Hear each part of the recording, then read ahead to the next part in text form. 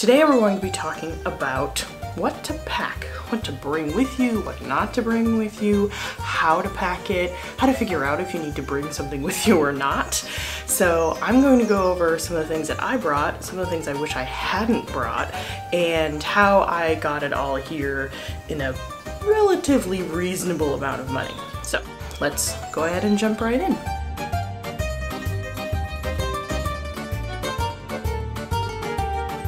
Hey guys, it's Lauren of Everything You See at Oda Spaghetti. I am an American living in Italy, and I'm here to give you advice, tips and tricks, everything you need to know about moving and living in Italy as an American. Make sure you hit that subscribe button down below so you don't miss any of my upcoming videos. I have some great topics coming up for you guys, all about living and moving to Italy. So let's go ahead and get started. The first thing to know about packing for Italy is there's a lot of different factors to consider. Are you going there for more or less than 6 months? Do you have a family? Are you going to be working while you're there? There's a lot of things to consider when you're considering how much and what to bring and how to pack it. If you're going to be here for less than 6 months, then your packing list is going to look a little bit different than someone who's moving here for more than 6 months or permanently or moving to get married, something like that. Or if you have kids, or if you're going to be working while you're here. So there's a lot of different things to consider when you're packing for your move to Italy. The other thing to consider is customs. Now, because you're moving there for the purposes of relocation, you get to bring in your household goods duty-free. You can do this for up to 6 months after you move. So if you aren't really sure exactly what to bring and you're not really sure what you're gonna need, you can head over, figure out what your situation is, and then maybe ship some stuff later, maybe have people from home ship stuff to you later, but you have up to 6 months to make that happen. The other caveat is that you have to have owned the items for at least 12 months before you ship them.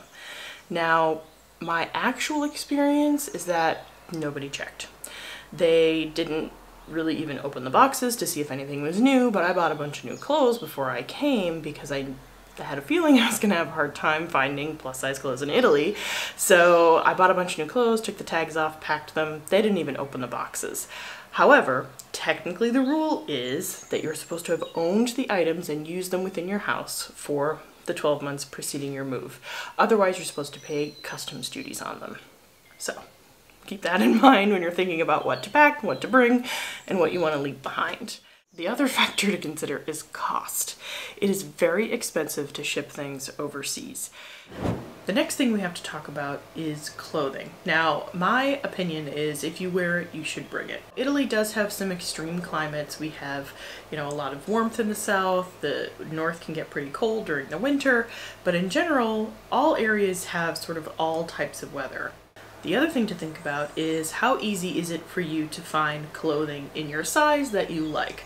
Now, I am plus size, and even in the US it's hard for me to find clothes. So I went out and bought some new clothes, packed them up and brought them with me to make sure that I had sort of all my bases covered. I have loungewear, I have, nice dresses for going out, way too many shoes, nice shirts and pants that aren't leggings.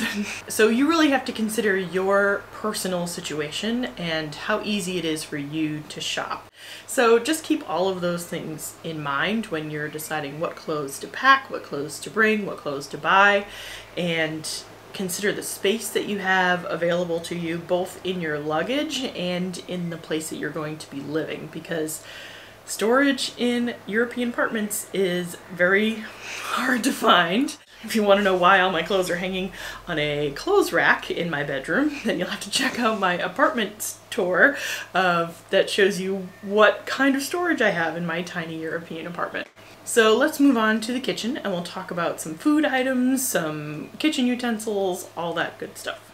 Welcome to my tiny by American standards, but giant by Italian standards kitchen. I want to talk a little bit about some of the foods that I brought with me because I heard that I wouldn't be able to get them here, and some of the kitchen utensils that I brought, and some of the things that I maybe didn't need to bring and brought anyway. I am a big baker, so I wanted to make sure that I had the ingredients that I needed to make the things that were important to me, the things that felt homey to me, the things that I knew that I would miss if I couldn't have them or couldn't make them.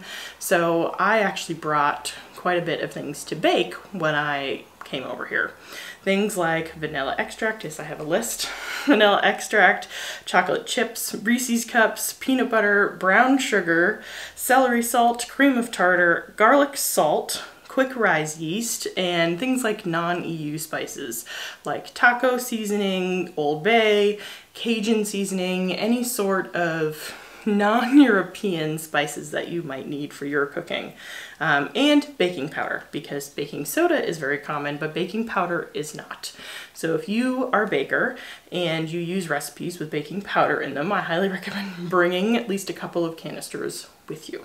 Things that I brought that I didn't need to bring because I can get them here: ketchup, mayonnaise, M&Ms, Oreos. Did not realize Oreos were so popular here, but they are. So it was nice when I got here to have those things. I've already made some banana bread, used my brown sugar a few times. It's been nice to have the option to use those things to make the things that make it feel like home to me. The other thing I want to talk about in the kitchen is utensils. Now, I am not a great cook. I don't even pretend to be, but I am very picky about the utensils that I use. I don't like the cheap ones that are really floppy, that are hard to like scoop things up and they bend. It drives me crazy. I had been staying in some Airbnbs before I came here, and I knew that it was important to me to have my kitchen tools with me, my things that were important. So I actually brought everything you see here. I brought some of my spatulas, I brought a couple of spoons, I brought this spatula, even the scissors actually came with me because when I moved into my first apartment in Austin, the one thing I didn't have was scissors. And you know what you need to open a package of new scissors? Is scissors. So I made sure to bring lots of scissors with me this time when I moved. Another thing that I brought that was really helpful were these turnstiles. So to keep all of my spices on and make sure that my cabinet stays open, you'll notice my baking powder up there like we talked about. I bought these shelves at IKEA, but the turnstiles were kind of expensive and I bought them at the Container Store, and I wasn't sure if I was going to be able to buy similar things here, so I actually made sure to bring those. Some other things that I brought for the kitchen that I probably didn't need to were mixing bowls. Like I said before, I am a really big baker, so I like having bowls of different sizes to mix things and to prepare food and things like that. I could have probably bought them here. I didn't really need to bring them. I just knew what I liked and I already had them, and it seemed silly to me to buy more of things that I already had. I also brought my KitchenAid stand mixer. Some things that I didn't bring for my kitchen was pretty much all of the appliances. Something to keep in mind when you're moving from the US to anywhere in Europe is that the electricity is different. Not the electricity itself, but the current and the voltage and things like that. While some electronics you can get away with just using a little adapter, anything with a motor or anything with a heating element, the adapter is not going to be enough. And even the transformers that they have still aren't necessarily the greatest solution. You can still burn out things with a motor or a heating element. I made sure not to bring anything for the kitchen that had a motor or a heating element. When I got here, I bought a little hand mixer, I bought a blender, I bought a toaster. None of those things made any sense to bring with me from the US because they all had different electrical requirements.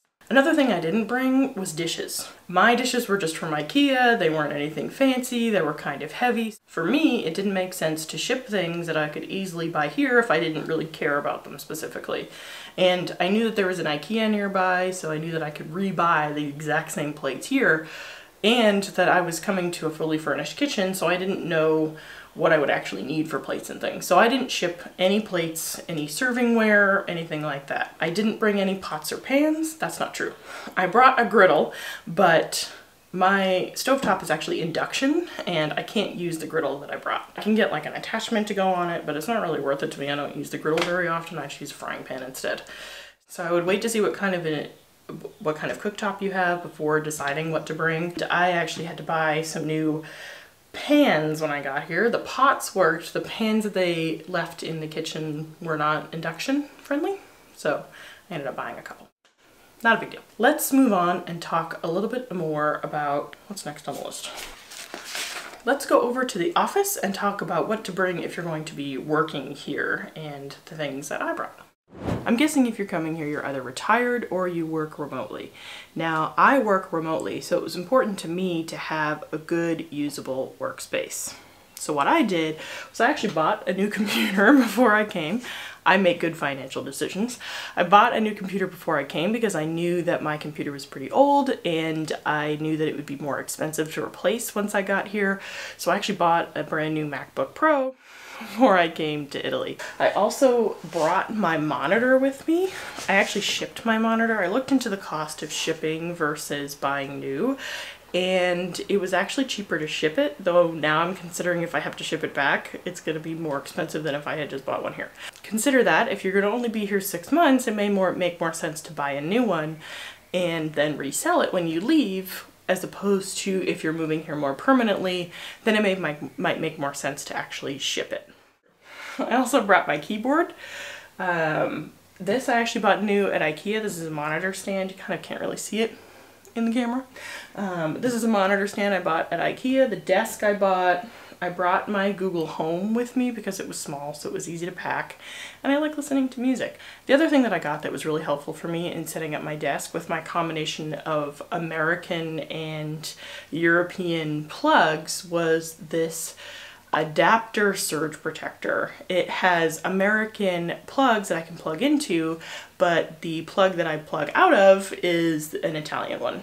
So I can plug in some of my American electronics, such as my monitor, my powered USB port, which I also brought with me, and then plug that into an Italian wall plug because it has an Italian plug on the back. I will link to that on Amazon because it was so helpful, and you'll never find it when you're in Italy. The other thing that I brought with me, which was kind of silly in retrospect, was my printer. It was very small, so it seemed worth it to pack it into a bigger box with a bunch of other stuff. I've only used it once since I've been here in the month and a half to print out movie tickets, so I guess it was helpful in that sense, but I don't know that it was really necessary. I packed the toner separate because you cannot ship printers with toner in it, so I packed the toner separate and brought it with me. Live and learn. I don't know if that was the best choice. The other thing that I brought with me was my laptop stand. I specifically bought one that was travel friendly. It actually folds down really compactly. It's called the Roost, and it's intended for digital nomads and people moving around a lot. I had a bigger one on my desk back in Texas, but I didn't want to take up the space in my suitcase, so I actually bought the smaller one to bring with me. The other thing to think about for work is if you need any literature. So I have taken a lot of in-person classes that have workbooks, and so I actually did ship all of those workbooks because I reference them pretty frequently when I'm creating courses or, you know, doing workshops and things like that. So I like having those reference materials. I also shipped a bunch of the business books that I bought, and in retrospect, I don't know that I really needed to. They're all available online. I probably could have just, you know, gotten the Kindle versions. But I like having physical books. It's not a ton, a couple. I also shipped a bunch of pens and pencils because you always need a pen and you never have one. I shipped binder clips for some reason. I don't know. I had them, so I threw them in a box. Probably not necessary. Some things that I wish that I had shipped were some Post-it notes. They have them here, I just never remember to buy them when I go to the store, so I wish that I had just tossed a couple of packages in the box. I also brought some notebooks with me so that I can actually write things down. Again, all things that you can buy in Italy. That's not a third world country, but I already had them, so I just felt it was easy to throw them into the boxes I was already packing. If I really took a step back and considered all the things that I was just throwing in a box, I probably could have cut back on a couple of the boxes that I brought and not sent so many boxes, but you know, you live and you learn. So hopefully you all can learn from my mistakes and bring less than you think you need, because it adds up fast. Next, we're going to talk about whether or not you should ship your car. But first, you need to go sit somewhere a little bit more comfortable. So you're moving to Italy and you have a car or a motorcycle that you want to bring with you. Now, my blanket advice is to not do that.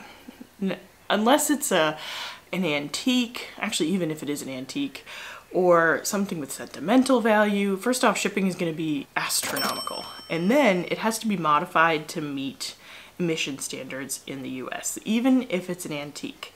So really look into and research what's involved in bringing a car if you do decide that you you must bring your car with you. The other thing is, gas is really expensive here. Cars sold in America are not necessarily as efficient as cars sold in the EU. So I highly recommend really considering whether or not you need your specific car or if you can just buy a car when you get here, or lease or rent a car, which I will be talking about in a future video. The other piece we need to talk about is furniture. So my general thought on bringing furniture is don't. It's so easy to buy furniture in Italy. You can get IKEA level stuff, you can get, you know, nicer stuff on Amazon. There's tons of furniture stores. There's plenty of antique places you can go to buy antique furniture if you wanted to do that. So unless your furniture has real sentimental value or, you know, monetary value that would make it worth the cost of shipping, I would really seriously consider not shipping any furniture. Okay, sorry to jump in, but I'm gonna cut that video right there. It was getting kind of long, so I've actually split this video into two different pieces. Part one, which you just watched, was all about what you should pack to bring to Italy and what you shouldn't pack to bring to Italy. Part two is going to be about how to actually pack it. So that part will be coming soon. Make sure you hit that subscribe button so you don't miss any of the updates in the future. And I will see you guys again soon. Ciao!